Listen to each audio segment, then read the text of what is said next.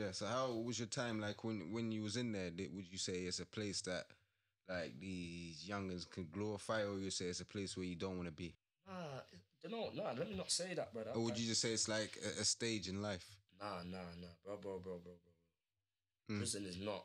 I've looked and studied too much people what's gone prison, bro. To know it's a journey. And Malcolm X, where did he go? Prison and then come out. He wasn't Malcolm X. The man used to sell bear weed. Used to be a goon where he's from. That's Bumpy Johnson's real bread. What are you talking about? Went jail and come out. Yeah. And look, we're still chatting about the man today, and he's made. My man run Cuba. He for Fidel Castro. Yeah. He went jail, come out of jail. He run Cuba. The man dead, being the president. Nelson Mandela went jail, come out of jail. We can now. Do you want to chat about this? Chat about our day and age. What's gone jail? I can go through more. Yeah. And do you want me to go into the biblical? How much of us have been in jail? In jail, yeah. Or jail, even persecuted or just things. Yeah. So jail don't define me, and that's why I told you about stories, bro. Same thing. I can go back to the stories I was telling you about.